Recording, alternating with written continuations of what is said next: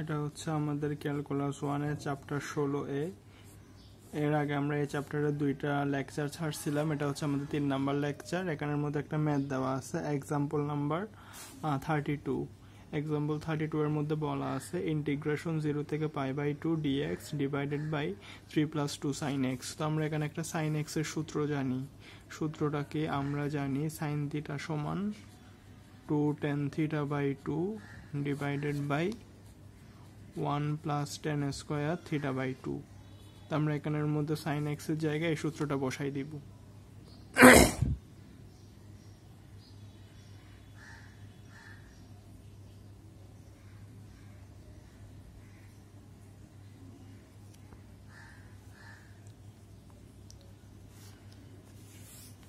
তাহলে আমরা কি লিখব, ইন্টিগ্রেশন 0 থেকে π/2 dx, তারপরে হচ্ছে 3 + 2 sin θ সমান 2 tan θ/2 divided by 1 + tan square θ/2।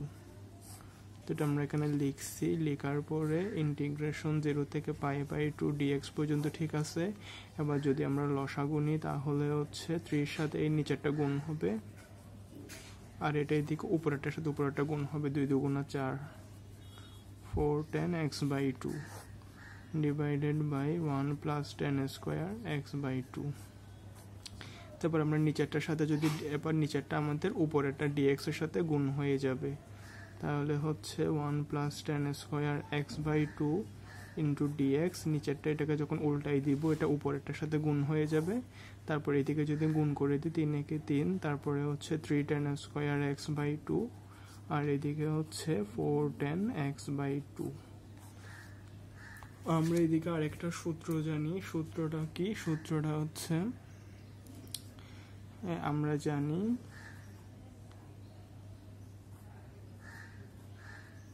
sec square theta minus tan square theta is equal to 1, বা sec স্কয়ার থিটা সমান 1 + tan স্কয়ার থিটা। তো আমরা এখানে 1 + tan স্কয়ার থিটার জায়গায় sec স্কয়ার থিটা লিখে দিব। তাহলে ইন্টিগ্রেশন 0 থেকে π/2 1 + tan স্কয়ার থিটার জায়গায় আমরা sec স্কয়ার থিটা লিখে দিব, আর নিচেরটা যেমন আছে তেমন থাকবে। আমরা নিচের ক্ষেত্রে কি দেখতেছি, নিচের ক্ষেত্রে সর্বোচ্চ পাওয়ার আছে 2, এবং সর্বোচ্চ আমরা এটাকে সূত্রে ফেলানোর জন্য কি করব, সর্বোচ্চ পাওয়ারের সহগ 1 রাখবো। তো আমাদের এখানে সর্বোচ্চ পাওয়ার আছে 2 এবং সর্বোচ্চ পাওয়ারের সাথে সহগ আছে 3। তো সর্বোচ্চ পাওয়ারের সহগ 1 রাখার জন্য কি করতে হবে, সর্বোচ্চ পাওয়ারের সহগ যেটা আছে সেটা কমন নিতে হবে। কমন নিলে এখানে 1 থাকে, তার মানে এখান থেকে যদি 3 কমন নিই তাহলে সর্বোচ্চ পাওয়ারের সহগ 1 হয়ে যায়। এখান থেকে 3 কমন যায় না, ওই জন্য এটাকে 4/3 tan x/2 করব। এবার আমরা ধরে নিব, আমরা এদিকে লিখব ধরি tan x/2 is equal to z ধরব। tan x কে অন্তরীকরণ করলে sec স্কয়ার x, তারপর x এর সাথে আমরা যেটাকে x ধরছি ওটা x নয়, ওটা হচ্ছে x/2। তো x/2 কে আরেকবার অন্তরীকরণ করলে কি হবে, এখানে x/2 এর ক্ষেত্রে 1/2টা সামনে চলে আসবে, তারপর শুধু x থাকে, x কে x এর সাপেক্ষে অন্তরীকরণ করলে 1, z কে x এর সাপেক্ষে অন্তরীকরণ করলে dz/dx।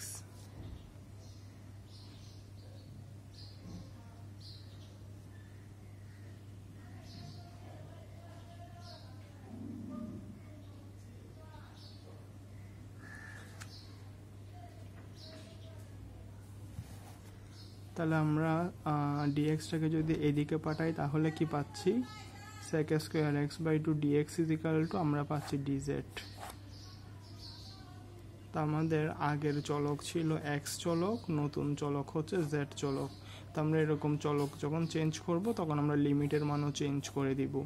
আমাদের আগে x চলকের ক্ষেত্রে আপার লিমিট ছিল π/2, লোয়ার লিমিট ছিল 0। তো আমরা এখানে যেটা tan x/2 is equal to z ধরছি, x এর জায়গায় একবার বসাবো π/2 আর একবার বসাবো 0। x এর জায়গায় π/2 বসালে আমরা পাচ্ছি tan π/4। tan π/4 এর মান হচ্ছে 1। তো x ইজ ইকুয়াল টু π/2 হলে z ইজ ইকুয়াল টু হবে 1, x ইজ ইকুয়াল টু 0 হলে পুরাটার মান 0 হয়ে যাবে। tan 0 ডিগ্রির মান হচ্ছে 0, তাহলে x ইজ ইকুয়াল টু 0 হলে z ইজ ইকুয়াল টু হবে 0। তো আমরা এবার এগুলা জাস্ট এদিক দিয়ে বসাই দেব।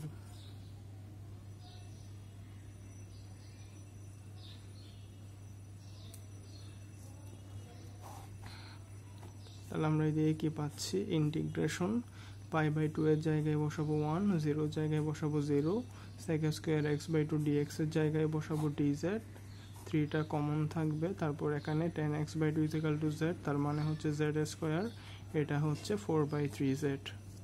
তো এখানের মধ্যে sec² x/2 dx এর জায়গায় হচ্ছে dz। আমরা এখানে যেটা 1/3 আছে এটা ধ্রুবক সংখ্যা, ওইটা সামনে চলে আসবে, ইন্টিগ্রেশন 0 থেকে 1 dz।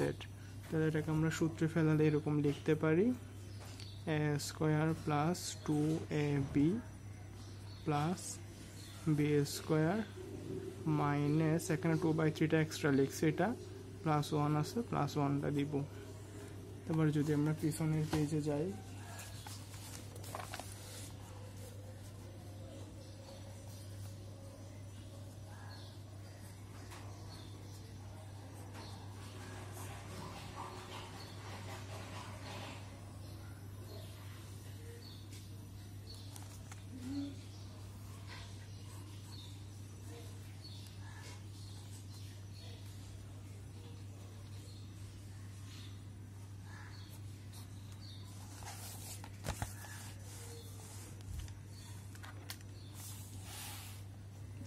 আমরা কি করছি, পিছনের পেজ থেকে এটা আবার সামনের পেজে লিখছি লাইনটা। তাহলে হচ্ছে 1/3 থাকবে, ইন্টিগ্রেশন 0 থেকে 1 dz-টা থাকবে। আবার যদি আমরা এখানে সূত্রে ফেলি তাহলে হচ্ছে a² plus 2ab plus b², মানে হচ্ছে a plus b whole square. আর এখানে যদি ক্যালকুলেশন করি তাহলে হচ্ছে 5/9। তো আমরা এটাকে যদি সূত্রে ফেলি তাহলে কীরকম হবে, আমরা এখানে এটাকে সূত্রে ফেলার জন্য √5/3 হোল স্কোয়ার লিখব। আর এটা হচ্ছে, তাহলে আমরা যদি এখানে একটা সূত্র জানি, সূত্রটা কিরকম, সূত্রটা হচ্ছে ইন্টিগ্রেশন dx/a² প্লাস x², এটার সূত্র হচ্ছে 1/a tan inverse 1 x/a plus c।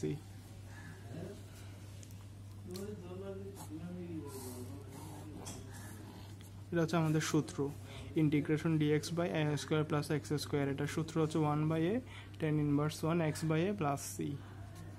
তো এখানে যদি আমরা ওই সূত্রটা ফেলি তাহলে হচ্ছে ইন্টিগ্রেশন dx/a² প্লাস x², এটার সূত্র হচ্ছে 1/a tan inverse 1 x/a। তো আমরা এখানে 1/a যেটা আছে এটা ধ্রুবক, ওজন এটাকে বাইরে রাখবো, তারপর আমরা লিমিটের মান বসাই দিব। আমরা এখানে প্লাস সি দিব না, কারণ আমাদের চ্যাপ্টারের ক্ষেত্রে আমরা দেখতেছি এখানে ইন্টিগ্রেশনের পর লিমিটের মান নির্দিষ্ট করে দেওয়া আছে। যদি ইন্টিগ্রেশনের ক্ষেত্রে লিমিটের মান নির্দিষ্ট করে দেওয়া থাকে তাহলে আমরা আর প্লাস সি দিব না। তো আমাদের আগে চলক ছিল এক্স চলক, এখন আমাদের নতুন চলক হচ্ছে জেড চলক। তো আমরা এক্স চলক থেকে জেড চলকে রূপান্তর করছি।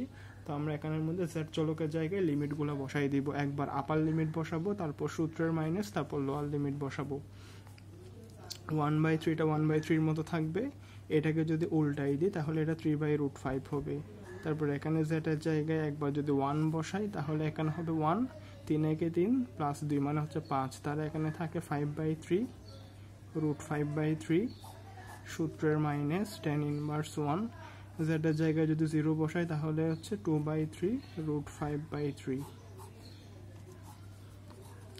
তো এটা হচ্ছে আমাদের ম্যাথ। আমরা এখানে উপরে 3 আর নিচে 3 কাটাকাটি করে দিব, উপরে 3 আর নিচে 3 কাটাকাটি করে দিব, এই 3 আর এই 3ও কাটাকাটি করে দিব। তাহলে আমরা এখানে কি পাচ্ছি, আমরা পাচ্ছি 1/5 tan inverse 1 5/5 minus tan inverse 1 2/5।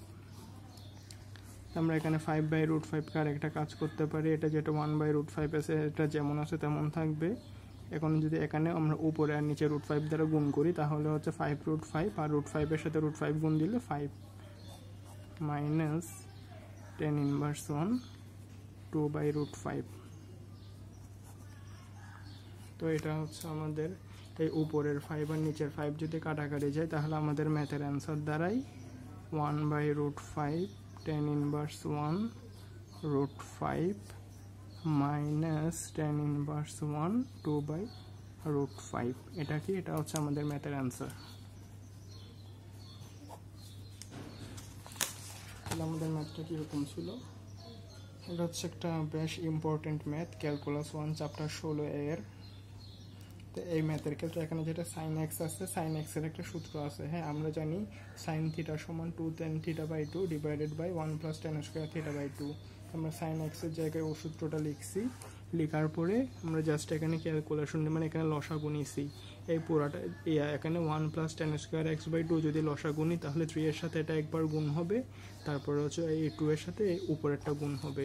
তো আমরা গুণ করছি, লসাগু নেওয়ার পরে আবার উল্টাই দিয়েছি, মানে নিচেরটা উপরেরটার সাথে দিছি। তো আমরা করছি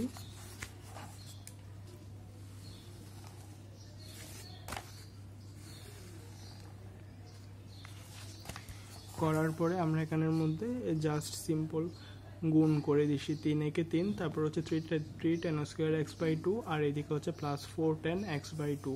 এটা হচ্ছে নিচেরটা যেমন আছে তেমন আছে, আর উপরে 1 + tan² x/2 dx। আমরা এখানে একটা সূত্র জানি, sec² θ - tan² θ = 1 বা sec² θ সমান 1 + tan² θ।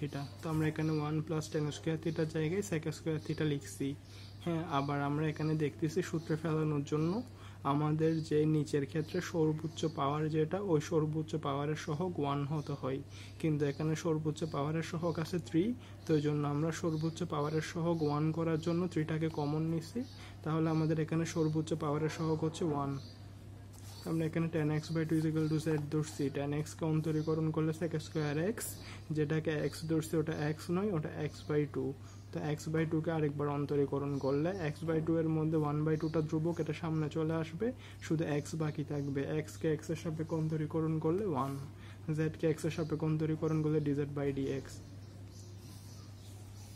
তো আমাদের এদিকে উপরে sec² x/2 dx আছে, তো জন্য আমরা sec² x/2 dx কে এক পাশে রাখলে sec² x/2 dx = এই 2টাকে ওইদিকে পাঠাই দিলে এটা হচ্ছে 2dz। হ্যাঁ, sec² x/2 dx = 2dz। তো sec² x/2 dx এর জায়গায় আমরা 2dz বসাই দিব। 2টা হচ্ছে ধ্রুবক সংখ্যা, এই 3টা ধ্রুবক সংখ্যা, তো 2/3 যেটা ওটা হচ্ছে সামনে চলে আসবে। তো এখানে আমরা একটা সূত্র ফেলছি, a² + 2ab + b², যেটা b² ওটা এক্সট্রা লিখছি, ওই জন্য ওটাকে আবার বাদ দিয়ে দিছি, +1 আছে +1 লিখছি। তারপরে এখানে ক্ষেত্রে আমরা একটা 2টা মিস করছিলাম, 2টা সবখানে হবে।